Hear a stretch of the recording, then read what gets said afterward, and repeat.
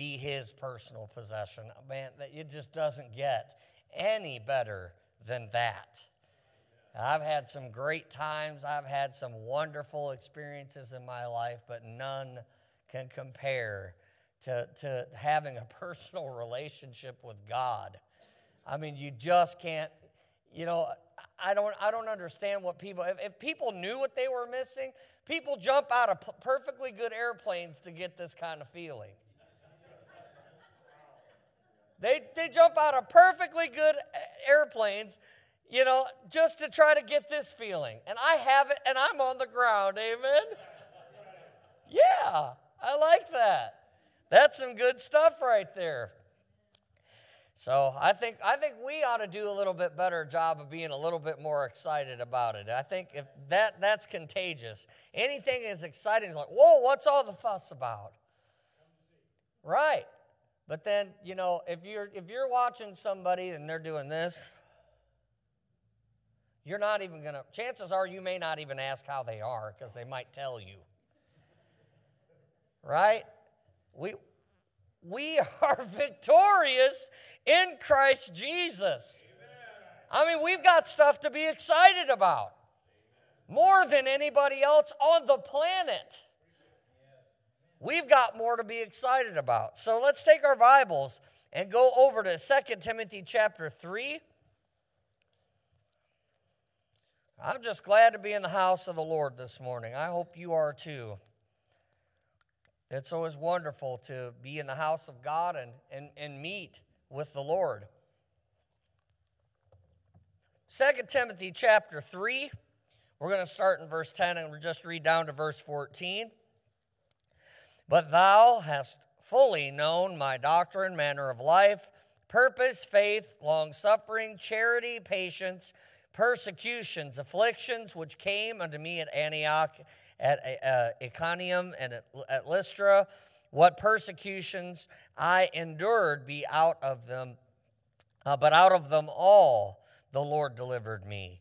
Yea, and all that will live godly in Christ Jesus shall suffer persecution, but evil men and seducers shall wax worse and worse, deceiving and being deceived. But continue thou in the things which thou hast learned and hast been assured of, knowing of whom thou hast learned them. Now listen, there's a lot that's in here. Paul's writing Timothy. He's saying, listen, you've known my doctrine, my manner of life. You've known all of my persecutions that I've suffered in this place and that place. Everywhere he went, there was issues, and he pretty much was abused by mankind. But he says, listen, all who are going to live godly in Christ Jesus, that should be an expectation. Because you're going to get that. You'll suffer persecution. Evil men and those that are seducers, they're going to get worse and worse. They're going to deceive. They're being deceived, and they're deceiving others. You see, in order to remain a deceiver, you have to keep deceiving yourself. So they're deceived and deceiving others as well. All right? But he says, out of all this stuff that I'm telling you, all these things that sound bad, that sound like you might want to walk away, that sound like you may not want to have much to do with the ministry of people, continue thou in what you've learned. Don't stop. Don't give up in what you've learned, and that you can be assured of because of who you've learned it from. Don't do it. Don't stop. All right, and so that's kind of what we're gonna talk a little bit about, contrasting the times this morning. Let's pray. Heavenly Father, thank you for this day. Thank you for these who have come. Thank you for the beautiful sunshine outside, Lord, and the wonderful feeling in our hearts, Lord, in this service as you're here with us. We welcome you, Lord. We welcome your presence. We welcome the Holy Spirit as he comes and teaches us from the Word of God, Lord, and will speak to our hearts even in these few moments that we have left in our service. So, Lord, have your will and your way. Please encourage us today. Please help us, Father, to see the contrasting in the times, and help us to give ear to those things, Lord, that you would have for us this morning. We ask it in Jesus' name. Amen. And it's not any secret that the world is in trouble. I don't think you have to go very far to understand the times in which we live, which are both scary and exciting at the same time. You can't say they're not scary, because you would not be human to not be scared in the times in which we live, but they are exciting for the child of God, because you're watching the Bible come to life in the world in front of your eyes in 2022. It's been happening, all right? And we all know what time it is according to the prophecy in the Bible. The Lord's coming. We that are saved are getting out of here. We're blowing this popsicle stand. Yeah, I like it too. I used to crack up all the time at college because they were always so funny. My one professor, he was hilarious. His name was Dr. Sawyer. And every time you'd ask him a question, you say, "Oh, how you doing? How you doing, preacher?" You would get the same answer. He said, "I'm just sitting around waiting to get sucked out of my tennis shoes."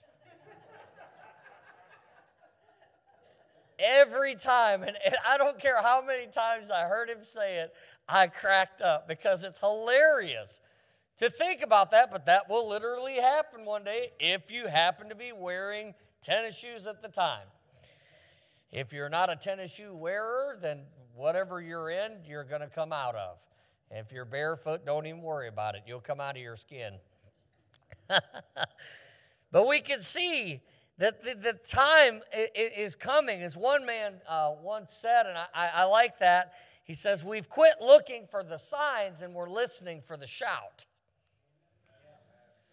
So I think that's about where that would really sum up where we're at in Christianity, is we're stopping is this a sign and that's a sign. No, we're just waiting for the shout. We're waiting for the trump of God and the shout of the archangel and the trump of God, and we're all going up. We're listening for the shout.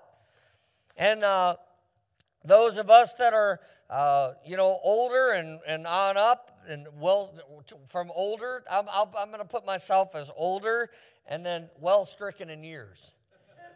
Okay? So we're gonna just be gentle with that curve, because I know that's a curve that without the Lord's help I will be treading on one day.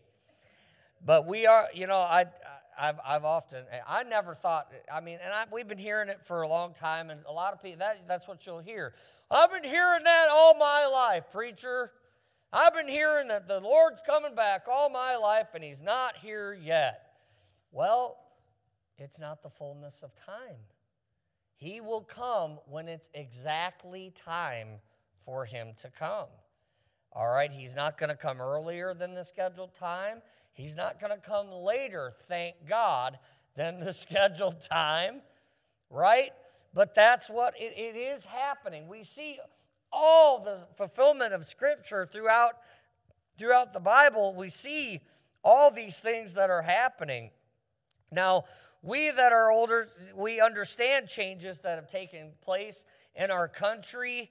We understand, and some people won't know the blessings of even in my age, I'm 46, and in my lifetime, just in my lifetime, I have witnessed such a change in the country as a whole. Some people growing up now are not going to know what it used to be, and then they just think that this is what it is or how it should be. It isn't. How it should be is how it was. And so We understand that. We can see those things. It's a sad fact that you got to deal with it. Now, in the light of all that is prophesied, the Holy Spirit commands us to continue in the things which we've learned and been assured of, knowing of who that we've learned them. And I find no better advice to give than what God gave. That's exactly what we need to do, is to continue. All right?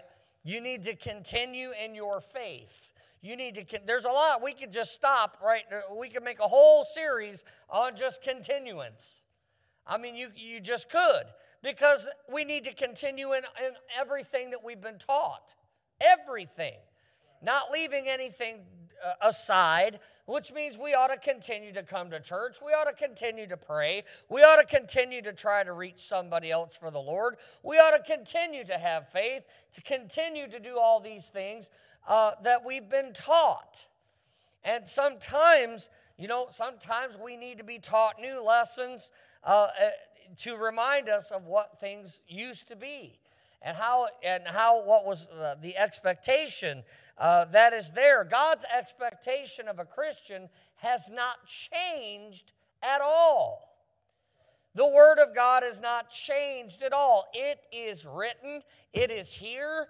That is what God said. He's not changing His mind or His Word.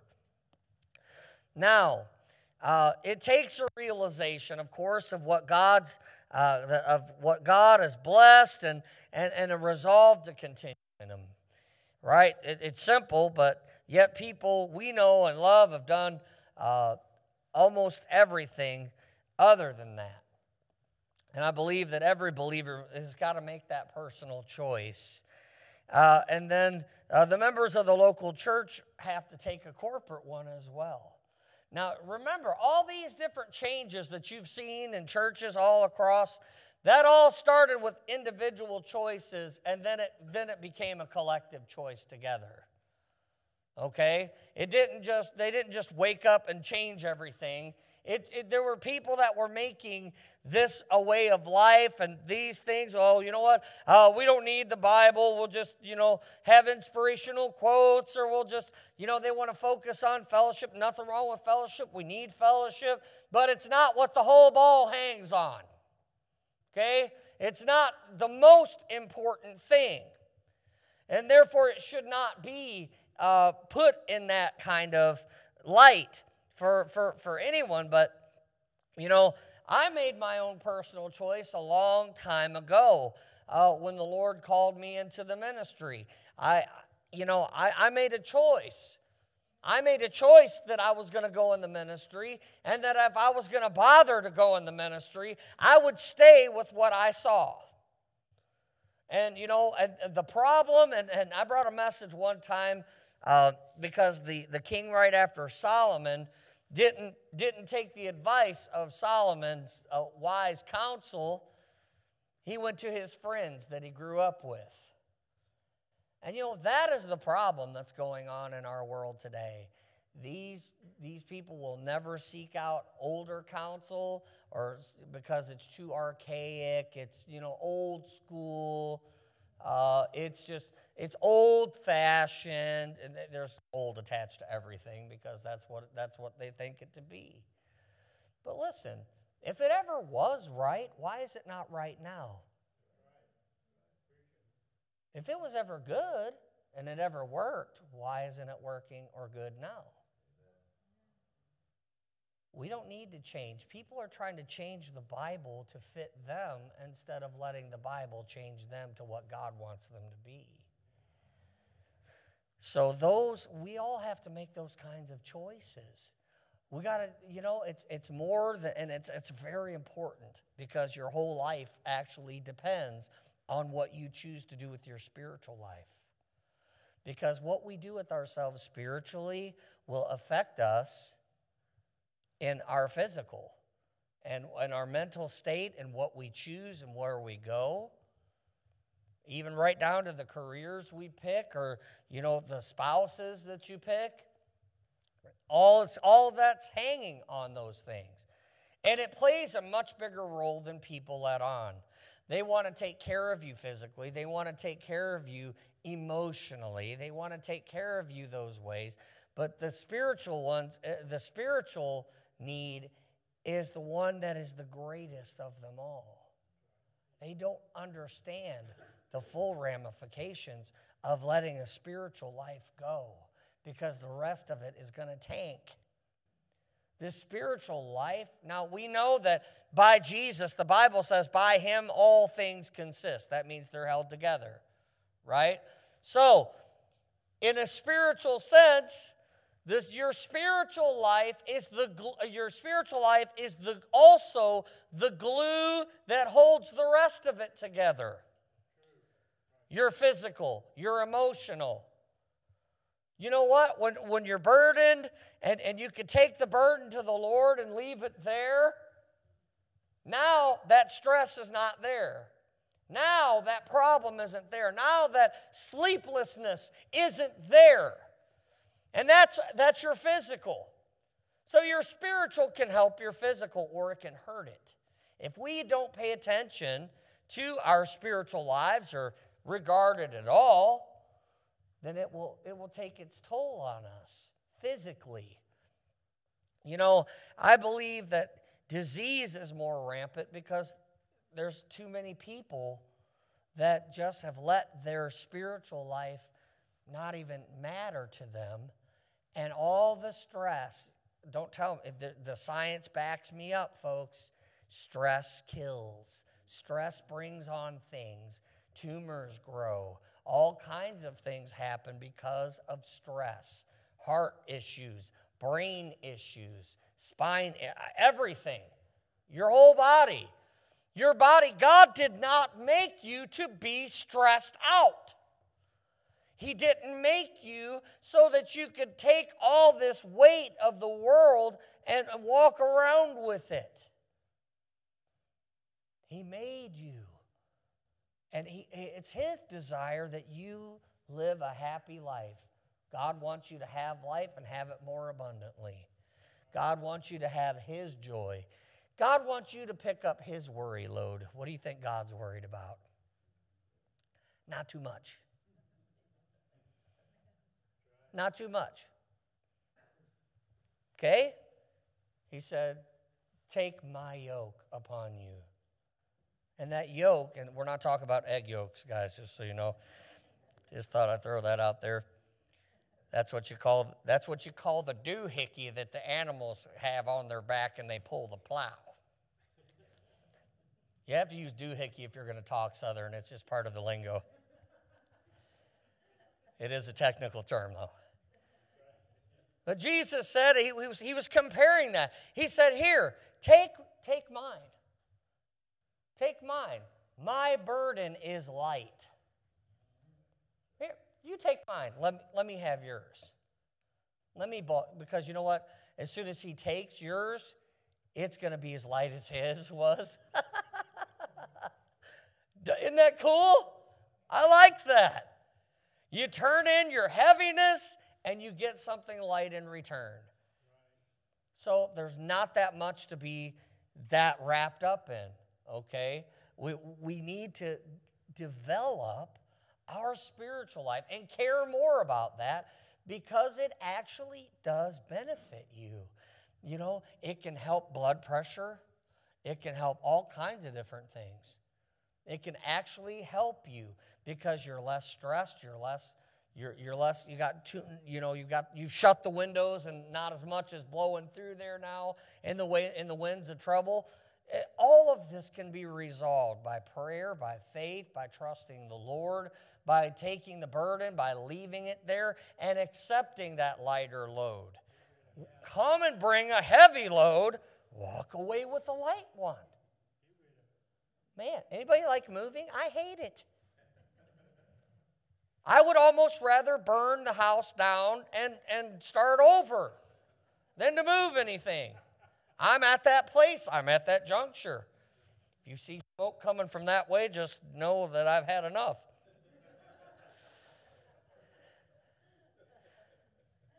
Why? Because you don't want to have to carry the heaviness. You don't want to have to, and then you got the not so heavy, but it's awkward. Don't you hate the awkward loads? Then you just, let's see here. Then you got to play Tetris getting it in and out of the doors, in the truck, in the other door, the other house, finagling that. And then if you got any plans for that thing going upstairs, you just get an axe and hack it to pieces. Take it up in pieces. I'm a fan of that one. That's definitely a less stressful time when you're doing that. Let the axe drop. But see, you know what? We're not built to want to carry that heavy load. We need to carry the light load. God knows this already and has told us to take a lighter load, okay?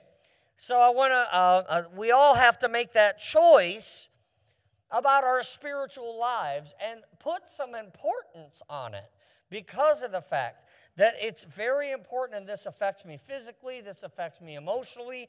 You know what? I have been in a place, I didn't think I was going to get calmed down. I didn't think I was going to, be all right. But then when I spend time with the Lord, then I can calm down.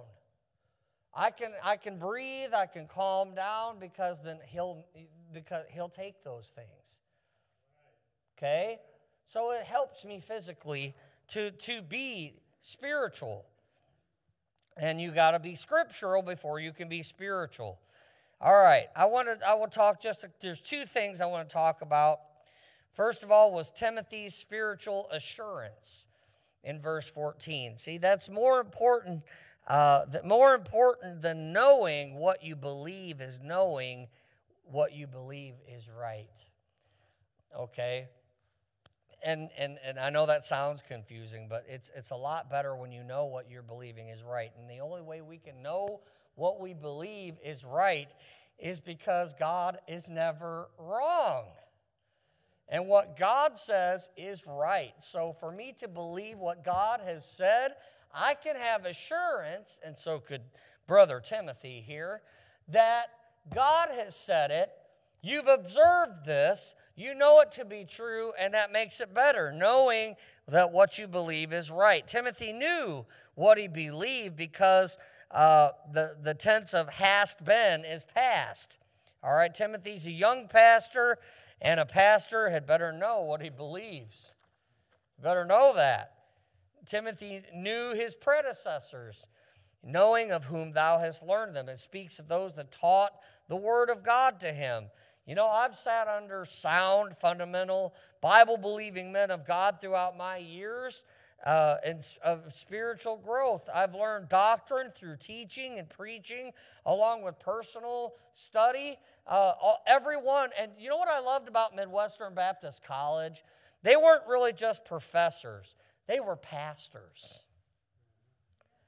They were pastors of churches. I can't tell you how many times that a pastor would even have something happen on Sunday, and on Monday in the class, or Tuesday on the class, because I was Tuesday and Thursday, I was a drive-in because I wasn't going to do the whole live there thing. But that it would come out. It would come out, and it would be like this. And it would happen to line up with something that we were being taught. And as an illustration, we could get involved and know about problems that had happened. Now, the preacher would never call out anybody's name. He would never do that. He would just say, this has happened. He didn't even tell us when. But we were able to pull from that experience to kind of know what these guys deal with, because nobody really knows what a preacher deals with. No, but you think you know. You don't. You don't have any idea. You don't have how many times that people have roast preacher for lunch. I mean, you don't understand that. People you want to get close to, and then they turn around and they'll talk you down, and they'll bash you. They'll do whatever. They'll cause problems. They'll cause problems with other people. There's been so many things that have happened down through the years of ministry for these men. Nobody really gets an idea of it, and it's really a shame. And you would never think that it has that way, but it does. Now, the admonition was not to forget that what Timothy believed was right. You know, I've been in church, I've gone to school and preached with good men who have changed over the years. And it tells me that they either had no confidence in who taught them or just didn't believe the Word of God. There are still people, even that claim to be fundamental Baptist people, preachers, that don't fully believe that hell is a literal place.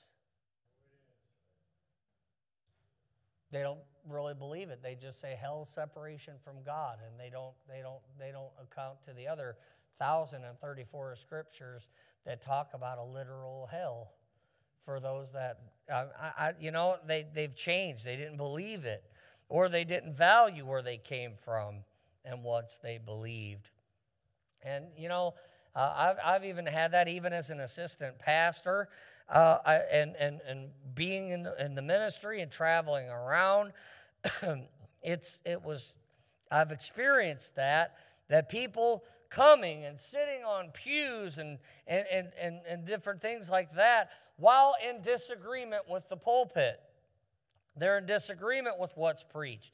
God's not the author of confusion, and their sitting there was not God's doing. And I wouldn't sit under a pastor that I thought was preaching false doctrine. I would not sit under that person. I would not be there if I did not agree with what was going on, if I did not agree with the doctrines that the preacher is preaching. You can just bet, and it's a sure bet, I'm getting up and I'm walking out. I'm not staying there. I will not sit there and hear heresy. I will not sit there and when I know about what the Bible says and have somebody say the Bible doesn't say that. You're a heretic, and I'm not going to sit under that. So, that's, if you're ever in a place like that, maybe you're traveling somewhere, and our families had to do that too. We went somewhere, I think it was Tennessee, and we stopped in a little Baptist church, and it was just a wreck. It was an absolute wreck. We got up and we left. Because it was just nothing what it should have been. And so it wasn't right. And I'm not worried about disrupting something. I'm not gonna get up and start yelling and disrupt the thing like that. I'm just going to get up and I'm going to walk out, and I'm not going back. I'm not going to do that, and neither should you. You don't have to sit and listen to garbage. You don't have to sit and listen to things that are false. It's just going to mess you up. That's why you better watch out for TV preachers and radio preachers, because most of them aren't where the Bible is. And unfortunately, if you're not sound in the doctrines like we've been teaching, that's why we're spending more time on doctrines, so you can know a bigger spectrum of the doctrines and be more sure because of what you're learning. That you don't sit there and watch things because then you go, oh, yeah, okay, yeah. Because people will take things and they'll make something out of it. They'll take it out of context. They'll take it out of what it's saying, and they'll make something else out of it. And you have to watch out for that. That's why it's important for us to know what we believe. What does the book say? Okay? And I'm not just talking about preachers that are, they don't dot their I's and cross their T's and do every little thing the way that you like. I'm talking about actual doctrinal preaching and teaching that they got the book wrong. Okay? They're getting it wrong. Don't stay there for that. Then, lastly, is Timothy's spiritual assets. Continue thou in the things which thou hast learned. See, if they're right, if you learn them from godly men who were right, then continue in them. There's a saying called consider the source. Would to God we do a little bit more of that. Where is this coming from? Who is saying it? Is there anything to back it up? It's amazing how many people will share even stuff. And a few years ago, I had somebody It actually happened to me, and I never even thought about it. It was some kind of a article, and I didn't even read the whole thing. But what I did, I decided to share it. But I had somebody else. It looked like it was something about a ruling, some kind of a ruling against something. I don't even remember now what it was. But then somebody's like, well, I didn't see any article, the court document article thing on it. Where are you getting it from? And then I took it down, and I'm like, you know what? That makes sense. I didn't even think about that. So here I shared something that I thought, because it was just one of those things. Oh, hey, here, take a look at this. But that was not what I should have done. I should have taken the time to read the whole thing and look to see if there was any kind of a source that I could check out. Where did they get this information? Otherwise, it's just somebody ranting, right? But if there was a court doc ticket number or whatever that they have, I forget the actual term. I know you know it. You'll probably be like, yeah, it's actually called this. But anyway, there's every case is assigned its number, and then all of that. So make sure, check your sources before you share something, because you don't know if that's actually legit or if it isn't. That really made me take back, and I don't share stuff very, very often, but I definitely don't do it without reading the whole thing now and seeing and make sure, check the source. My wife is awesome at doing all of that. Anytime I mention anything, she's like, who put that out?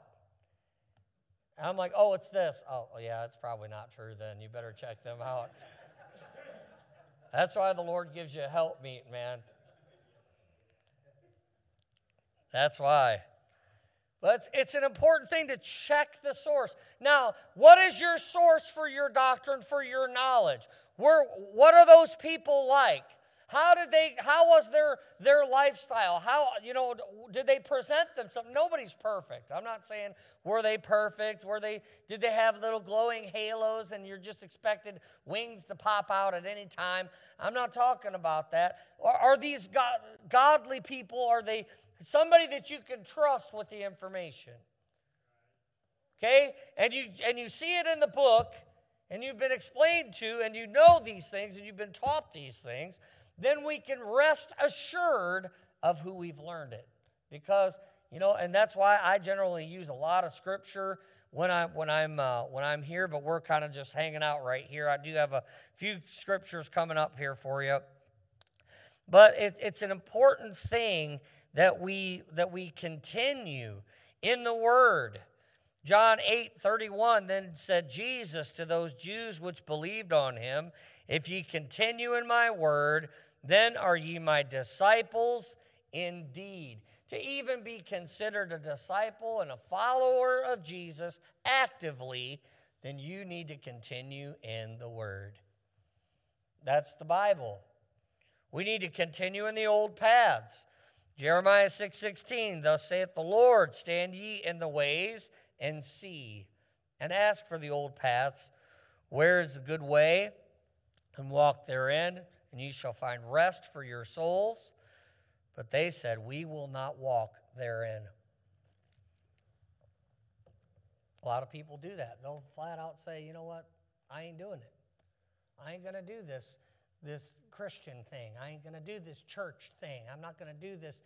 I'm not going to graduate into a Bible thumper. Well, that's sad. They could call me whatever they want to call me. It don't hurt me none. I know what I believe. I know where I learned it. I know the godly men I learned it from, and their testimony in their life. And I can be assured, because I've seen it and I've studied it, and everything that they taught me is plainly put there in the Bible by God for me. And the Holy Spirit, he gets that holy 2x4 and hits you in the face with it to make you help you along the way. Where would we be without that? You just need a little love, just a little love tap. That's good. Don't you love how that bounced right back? That was good. We got to stand and continue in the old paths. We got to have sound biblical doctrine. That's where you got to continue. 2 Timothy 4:2, preach the word, be instant in season, out of season, reprove, rebuke, exhort with all long suffering and doctrine. Which means if you're going to encourage, which is what exhort means, then you have to do it with long suffering, and you have to do it with doctrine. And it's the same thing with reproving and rebuking. Those are not so easy to do sometimes, but we also need to do that with long suffering and doctrine. Because you know what? It doesn't do nobody any good to harp on them about something, and you didn't bother to open the book and show them what the book said. Where's your source? Let them know your source. My source is the Bible. My source is God's Word. That's what He says. And it's still your choice as to what you're going to do with it, but that's what God has to say about it. We need to continue in the amazing grace of God, Romans 5:2, by whom also we have access by faith into His grace, wherein we stand and rejoice in the hope of the glory of God. Wow, that's good stuff. We need to continue in love. Continue in love. John 15:9, as the Father hath loved me, so have I loved you. Continue ye in my love. That's saints, sinners, the local church, that's everybody. We ought to love everyone that way. Continue in separation. Yep, it's still in the book. 1 John 2:15, love not the world, neither the things that are in the world. If any man love the world, the love of the Father is not in him. There's worldliness and apostasy, ecumenism. There's all kinds of stuff. There's a lot we need to stay away from. You're in the world, you're not of it. We should be different because God wants us to be a difference so that it's easier for people.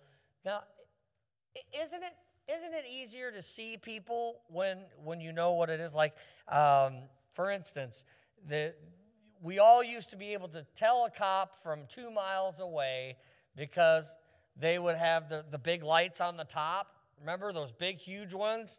You guys don't know that yet because now they don't even have lights. They're all like in the windows. They got really slick nowadays. But you would always see, and you would already have your speed adjusted beforehand, you know, if you were one of those kind of people. And but it was easy to identify them. But now they don't want you to have that because they want to be able to make some money, right? They've got quotas to fill. I knew of, as a matter of fact, when I got a ticket one time, I have not gotten that many tickets in my life, but I went down and I think I went to fight. It was something I was going to fight, a ticket, or I was down in the police station for something, and I literally saw the awards given for the quota of tickets. So don't let them tell you. Don't you dare let them tell you that they don't have a quota. They do. And it was against another precinct. They have active competitions between, hence why they got rid of all their lights and put them like underneath the car. They've even taken police on the side off and just like watermarked them. They're slick, and they want to hide in trees. Several years back, you guys remember the motorcycle cop that was, I forget what it was, like 94. He was behind the tree in a motorcycle. When will the madness end? But it makes it harder to see and recognize them. Now, you know, you could tell construction workers, right? How do you know it's a construction worker? Orange, and the vest, and they look like they've spent, tons of time in the sun, and they're baked. They're baked.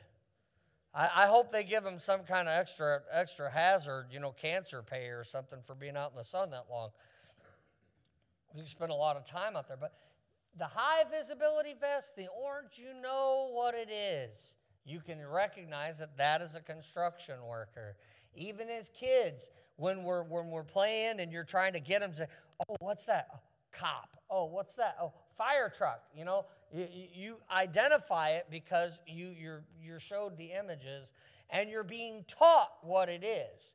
So that one day if you ever needed to, and I remember when I was taught what police are, it was back in the day when if you need one, you know where to find one.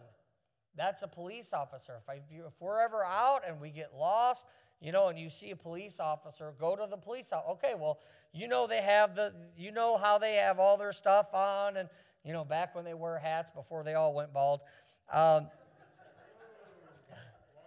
Yeah, I know. I got to tread lightly on that one myself. But anyway, they used to wear the hats, and they had big old the shiniest badges, man. And it used to kill me when I did security because all the little kids thought I was a cop. As a matter of fact, one mother was having trouble. She was with her son. The son wasn't acting up. He wasn't acting right, and she said, "Can you talk to him?" Well, I said, "Well, sure, I can." I'm thinking, this is the day maker right here. I'm going in for it. So I put on my acting cap. What's going on there? I got down. It's always better. It's more intimidating when you get down in their face, and that's why if grown-ups ever do that stuff, you know what they're trying to do, trying to mess with you. Said, so your mom tells me that you're not acting right. So do you know that this is a federal building? Do you know what we do to kids that do that? You don't want to know. I said, this is a big place. It's an 8 concourse. I said, it's a mile from there to there. A lot of things can go wrong. Boy, he just jerked a knot in his tail, man. I'm like, I said, listen, I want you to just do me a favor. I want you to hang out with your mom. I know it may not seem cool, but she's here for you. Stay with her mom and just be good. Get to your gate. Everything's going to be good. And I walked away, and of course, I'm trying so hard to not die laughing. Because I totally pulled that over on that kid. I mean, it was great. And so, but it's because they made us at the time, we had to wear the big, shiny silver badge. I'm a security guy, right? But, I'll help a mom in distress. I mean, that's just, I know what it's like, and I know how I've done with my kids over the years, so they've had the soul scared out of them a few times. But anyway, it's important that, I said all that to say that. I know that's a lot I went over, and I usually don't. But it's important that people know that you're a Christian. Because the time is coming. I'm not going to say will come. It is coming, okay, when they're going to need to get a hold of somebody who's a Christian. And that may be their only clue is what they've seen on the outside. That you might, that you go to church or they see you carry your Bible to church or whatever. We should be visibly different so that we stand out. Why do you think he says that we're a peculiar people? We've got to stand out so that people know that we're Christian, so that we can be there to help them when they'll need it. Let's come for the invitation. Thank you for a few extra minutes of time.